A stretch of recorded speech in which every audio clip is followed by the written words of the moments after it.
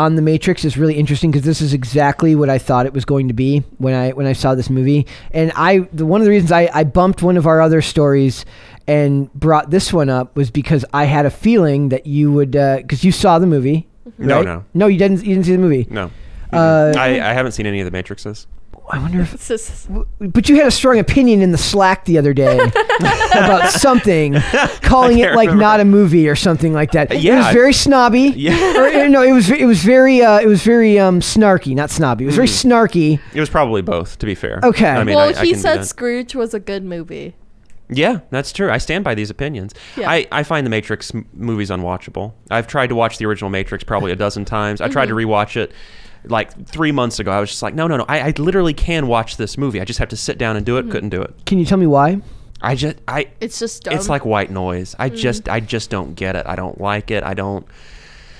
I can read the comments now. Man, you don't get it. He's like, yes, that's what I'm saying. I don't get it. But I've literally tried to watch this movie a dozen times. It's like my eyeballs just slide off the screen. I don't know what. It makes me sleepy. It makes me tired. It makes me bored. I don't know what it is. I don't get it. Man, it's because you're in the Matrix, man. Yeah, it's because you're in the Matrix. That must be it. Still in it.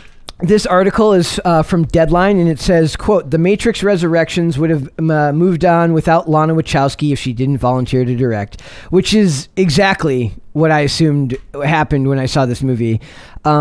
The article is from Valerie Complex. I wonder if that's her actual last name.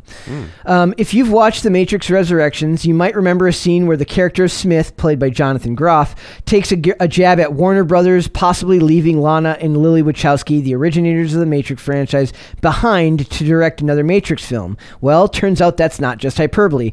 That was where this movie lost me. They mentioned Warner Brothers by name in the movie, which is a level of meta so high that you're not Spider-Man, and you do not have the goodwill built up that Spider-Man does right now. For all intents and purposes, the original Matrix, to me, is an amazing film. I think it's culturally significant in more ways than most of us really would care to admit. But I also believe that Matrix 2 and 3 were utterly forgettable and never needed to be made. So when somebody said that they're making a fourth one, the first thing I said, and what I think a lot of people said, is, why? Why would you do that? And then one of the arguments people make when they're trying to defend something like this as it's getting made is like, but the original director is back. The original star is back. Keanu's back. Okay, fine. But first of all, it's not both directors. It's just one. It's just Lana. It's not Lily. And when I saw the way this movie came out, it felt like it was a director it felt like a writer that was scrambling to find a story to tell because she had to, not because she wanted to, which is directly in contradiction to what a lot of the press the press junket talked about. The Wachowskis lost their parents recently, and she told this story, Lana did, about how she went back to writing this movie because she wanted to be around familiar characters because it helped her cope with her parents' death. Cynical me says that sounds like press fodder. Obviously, losing your parents is freaking awful, and if that's what helps somebody cope, then that's what helps somebody cope. But to me, this movie felt like something that the studio's like, look, we're going to make this. There's money to be made here. This movie has strong brand recognition. Keanu's willing to come back. We're going to make this with or without you. Better it be with you than have you not be involved. Oof. Because that's what happens when you make a movie for a big studio. You don't own those characters. The studio owns those characters, right? Not everybody gets to be J.K. Rowling. So it says, in a recent interview with Collider, Resurrections producer James McTeague admits that WB had plans to assign a different director. McTeague had worked on all of the Matrix films and stated that, quote, the money-making capability of a fourth Matrix film meant that there was always talk. However, when Lana Wachowski jumped at the chance to direct, the studio quickly said yes. It just made sense to have the original director on board. See, I don't know if she jumped at the chance to direct as she jumped as the chance to have somebody else not direct. Yeah, that's exactly what I would think. And more power to her, right? I mean, this is clearly, they created something that's extremely culturally significant. Even to this day, 18 years later, those characters likely do mean a great deal to them because it speaks to their career and what they've accomplished. You're not going to so easily want to just push that aside and let somebody else mess around with your characters. This a good example of this is like, imagine all the comic book writers who created hundreds of characters who have never had any say over what happens to them as they get shuffled and reimagined in every shape, way, and form. I was telling Miracle the other day, I'm looking forward to the show Peacemaker, maybe more than anything, because the Suicide Squad, the new one, is a masterpiece as far as I'm concerned. It's a James Gunn masterpiece. But the one thing that I'm worried about is that they're doing the character Vigilante, and the character Vigilante, if there's one character that shouldn't be goofy, Vigilante should not be a goofy character. But the television version of it, in this context, looks absolutely ridiculous. So imagine being the character, the writer. I don't know off the top of my head who it was that created that character, but imagine being the comic book artist or author that created so many of these characters, and then watching them get done dirty by all of these movie studios that want to, whether it's force feed some type of agenda into the character or just change it for the sake of the studio needs more of this, so we're going to put this person there. Like, there's 1,000 reasons why these characters get bastardized, and then they have to just sit by and take it because they don't own any of it. She doesn't own the Matrix. Nope. Warner Brothers does. So she has to now find a way to stay involved, just so that even if it's bad, at least it's bad because she made it, not because somebody else took it and had no clue what to do with it. That's true. I mean, she also just wants to be a part of the legacy, yes. right? I mean, she doesn't want to let the fourth Matrix movie just fall into somebody else's hands. So, okay, so the first one, in your view, was a masterpiece. The second two were forgettable. I only saw the second two once each, and my brain just shuts off during them. To me, they became highbrow wannabe intellectualism that didn't really work for me. I do remember going to the theater, despite the fact that I couldn't get through the first Matrix, to see the Matrix 2. I was in high school when the second Matrix came out. We left. We just left like halfway through, maybe 30 minutes in. But what did you think about the fourth one? It's maybe one of the worst movies I've ever seen in my entire life. Really? Not in my entire life. That's I have a proclivity for. I can be hyperbolic. Okay, sure. There are bright spots in this movie that had nothing to do with the original trilogy. The character of Bugs, played by Jessica Henwick, I thought had potential. Like, I would have rather seen a movie just about her and not make it a Matrix movie. Take this same character, use a similar story, and don't call it a Matrix movie, and I think she could have carried it to a decent performance. The guy who played they couldn't get Hugo Weaving back because of scheduling issues to play Smith. This guy chews the scenery fairly well, but he's not Hugo Weaving. He's never going to have Hugo Weaving's voice. He's not going to have Hugo Weaving's stage presence. And I think Neil Patrick Harris did an okay job at his version of, what do they call him? The analyst, rather than the analyst. It's like there's a character in the original called the architect. This is the analyst. And Neil Patrick Harris plays a decent bad guy. But these elements were not, Keanu Reeves doesn't look like he looks like he wants to be there because Keanu Reeves is the nicest guy ever, and they're probably like, we want you to make this movie, and he's probably just too nice to say no. Sure. And Carrie-Anne Moss looked like she would rather be anywhere but making this movie. That's my personal opinion. While they were doing this, I saw nothing in her performance that felt like she actually wanted to be there and giving this performance. Similar to like when she played when she was in Daredevil as what's the lawyer? I can't remember the lawyer's name off the top of my head. But she's in Daredevil. I want to say Happy Hogan, but that's no, that's right. Yeah, I know. That's something different. But she looks like she wants to be there, right? Whereas then you get who is it from Silence of the Lambs? What's her name? Oh, Jodie Foster. She's in the Daredevil, in the Defenders series, and she looks like she would rather be anywhere but doing this. Like, she's just doing it for a paycheck, right? But Carrie-Anne Moss in that show as the lawyer looks like she wants to be there and is enjoying doing this role, whereas in this movie she just looks bored. Man. She looks like she knows that it's bad. That could just be my personal bias of how much I was disliking this movie. And she's not on screen very much. That's the other thing. She's not in this movie very much. And the whole time she's on screen, she doesn't look like she wants to be there. Yikes. That could be me projecting my own take on the movie onto her performance. I can readily admit that. I could be seeing it that way, but that's what it looked like to me. Yeah. Did you find out what? Which one are you talking about, Marcy or Samantha? Carrie-Anne Moss's character. Carrie-Anne Moss. Yeah. Oh, Jesus! I should have just done that.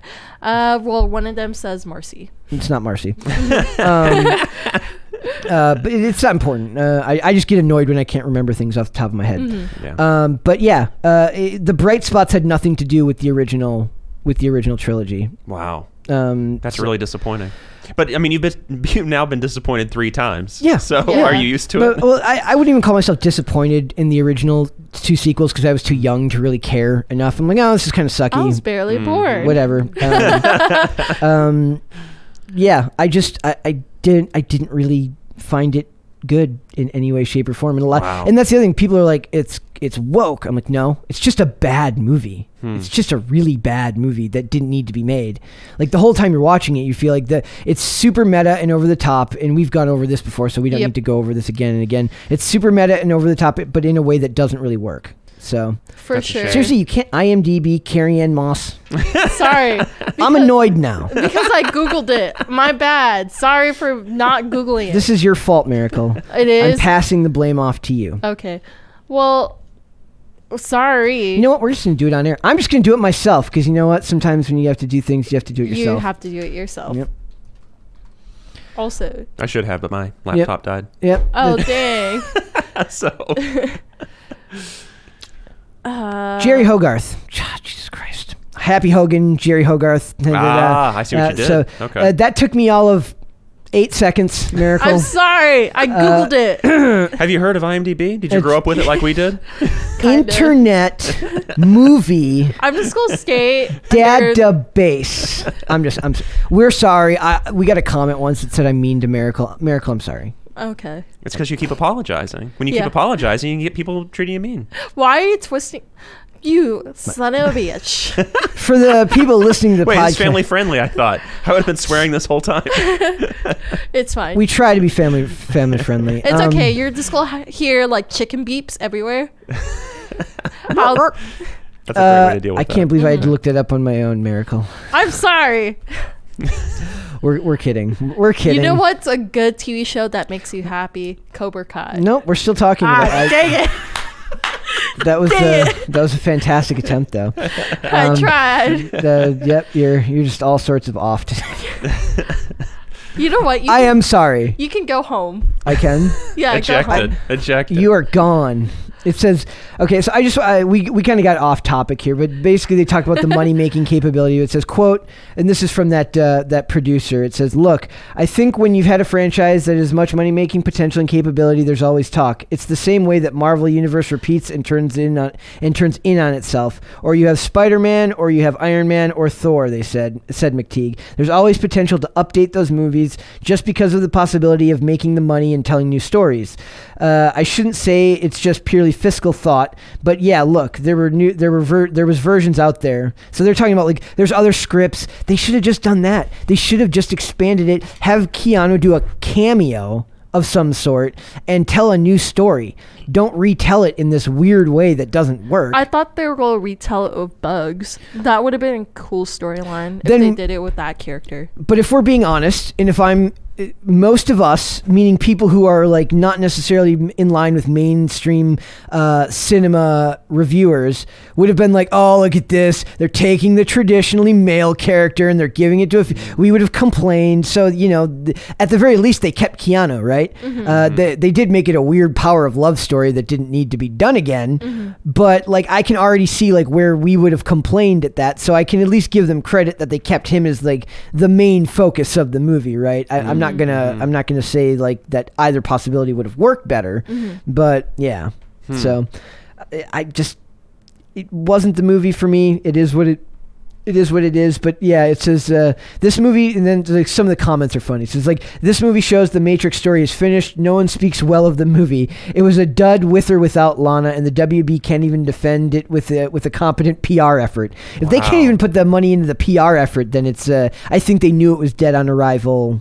But it did get a subsequent release with HBO Max in theaters, right? That likely, it did horrible at the theaters, but a big part of that is because of it got the day and date release with HBO Max. Like me, we went and saw Kingsman in theaters. If Kingsman had been released on streaming, we would have absolutely have watched it streaming. We would have, even though we liked it a hell of a lot more than we liked The Matrix. But since I was already not super motivated to want to go I mean, I was going to go see it either way, but I had a bad feeling from the off, right? It never felt like a Matrix movie to me, even in the trailers. So if I had to choose between going out to see it and seeing it at home, I was going to choose to see it at home. And I don't think this movie would have benefited from seeing it in the theater either, because I don't think the action scenes were competently done in a way that would have made the large-scale viewing experience something to change your opinion. But that's the thing with McTeague. He was saying it's basically a cash grab, right? Yeah. So what's the cash grab angle here? I mean, did Warner Brothers... A miscalculated cash grab. They miscalculated that much?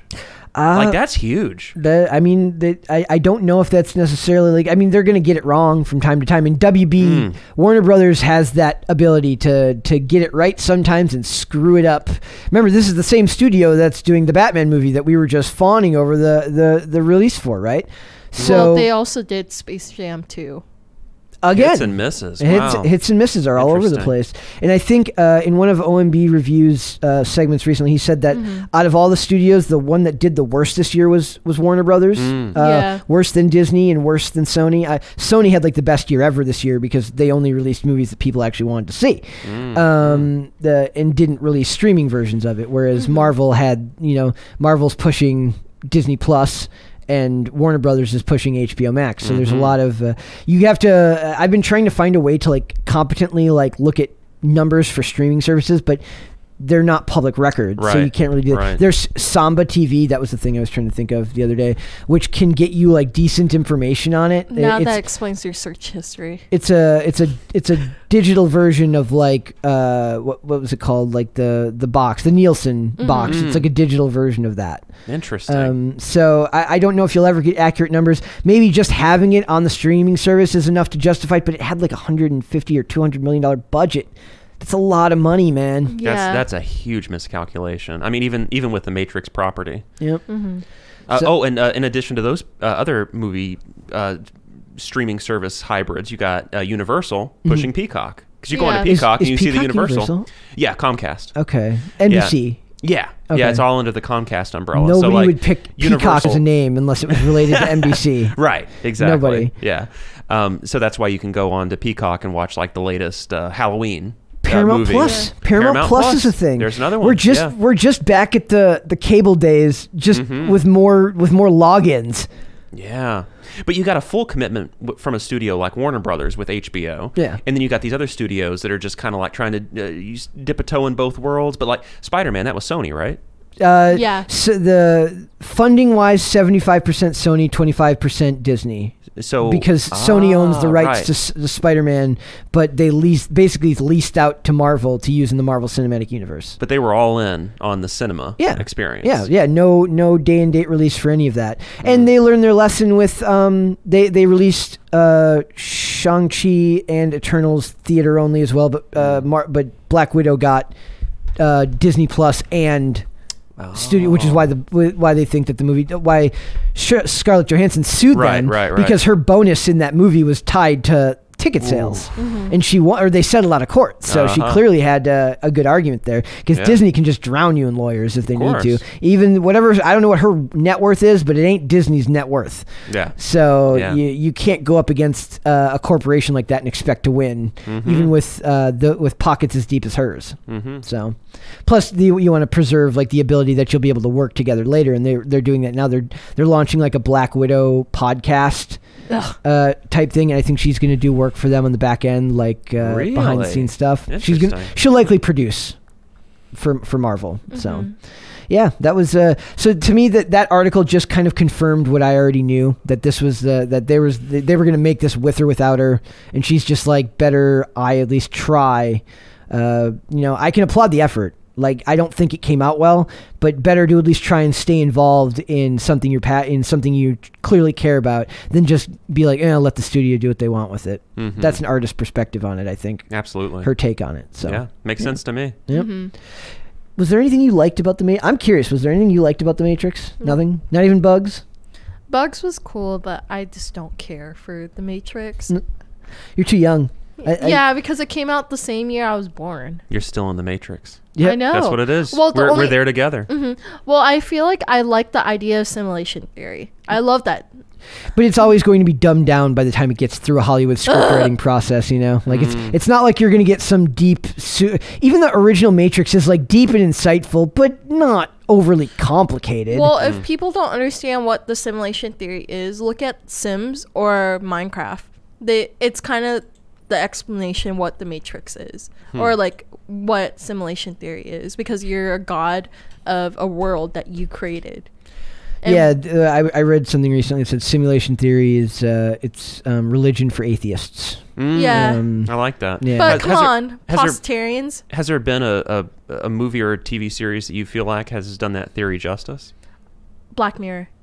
Black Mirror has done it. Oh, yeah. Black Mirror has done it, and I'm kind of sad that they're not making new episodes. I think they kind of ruined it casting Miley Cyrus for that one season.